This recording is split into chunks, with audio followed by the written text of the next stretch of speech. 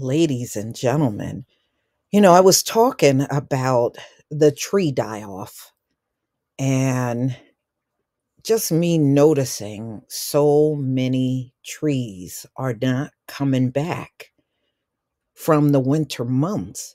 And you can go out to some parts and it's almost like it's still the dead of winter. It still looks like that where, hardly no leaves are on the tree, they're not blooming. You just see a lot of it, and this is April. This is usually when everything comes back to life, and it doesn't seem to be the same this year. Now, I have since gone out to see stories and come to find out this tree die off is worldwide. And the scientists are saying they don't know why this is happening in such a big number, but it is. And here in North America, they said they have, for the last few decades, been out here trying to save these trees. And there are whole regions of areas where none of the trees are showing any signs of life. And that's here in North America. And they're blaming some of it on non native pests and pathogens. And they said they have taken a serious toll on many of the trees. And it has wreaked havoc in just a few short decades. So, the potential loss of trees can impact the wildlife, local economies, local regions, cultures, and forests' ability to fight any type of thing that's going on. The trees, they say, provide a lot of oxygen on the earth. So if they disappear, it's really going to change everything. It's going to change a lot of things, which is not good.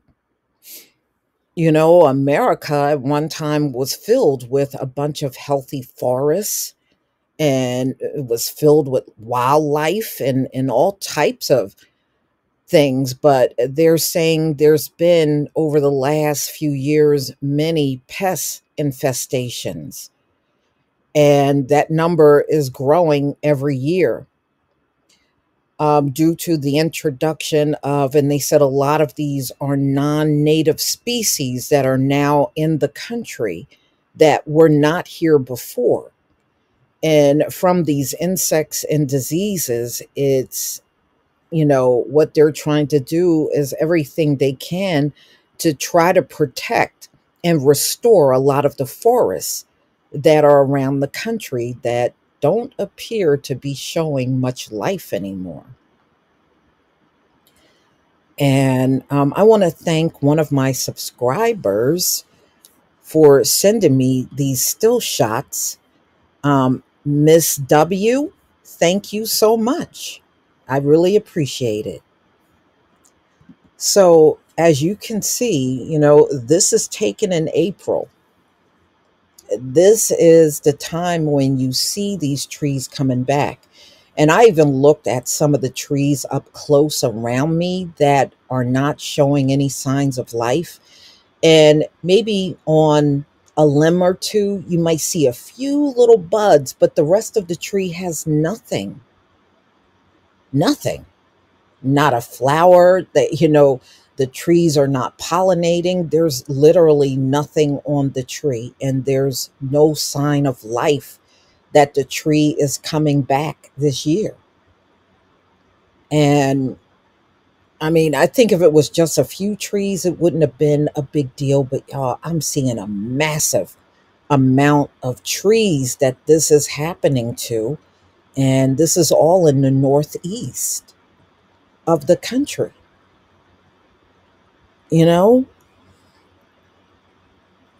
And they said that nature,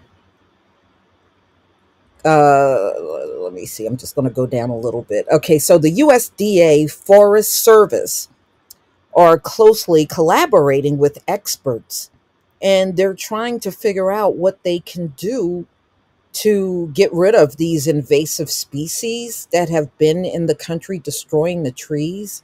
And they're trying to figure out a way to bring a lot of these trees back if they're able to do it.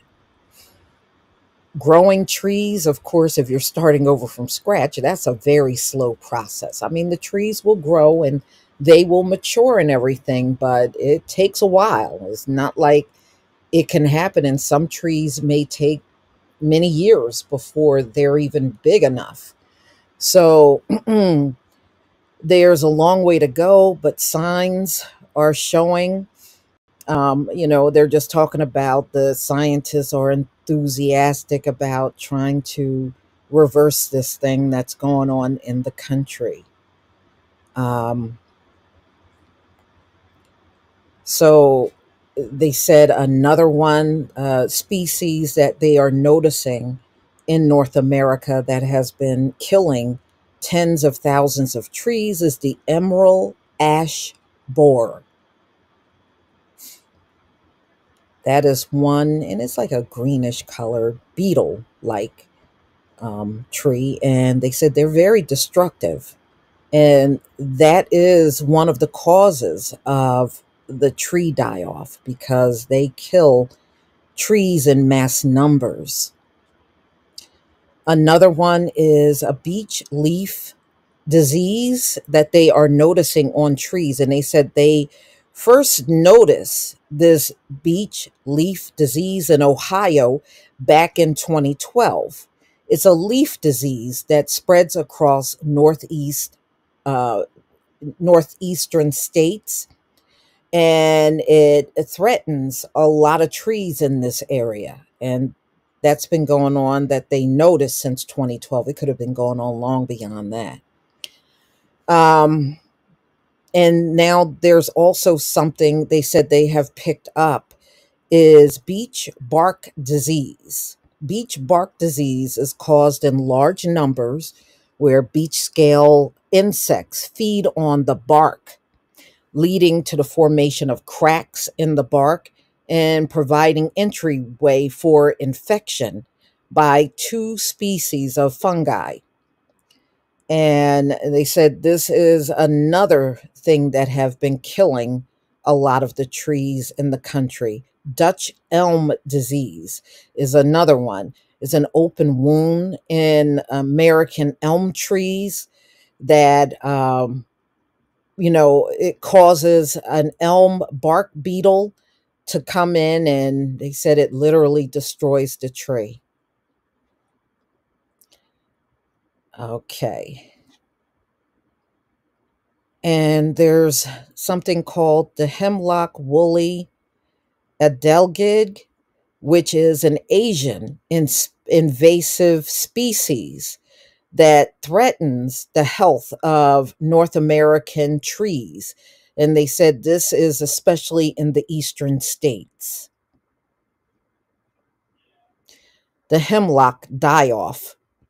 Eastern hemlock have killed hemlock woolly trees. They said these trees are like around New York, Hudson Valley, where there's a big tree die off going on there, and they call it the hemlock die off. Mm-mm-mm.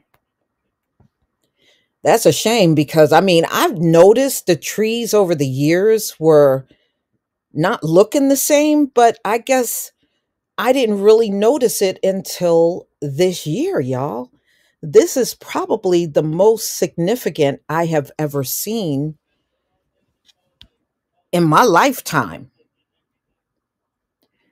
All right. So they said how the tree loss, because they're talking about climate change and how they're concerned about such a big loss of trees worldwide and how it will change the whole climate if this, of course, continues and they don't find a way to stop it. Wow.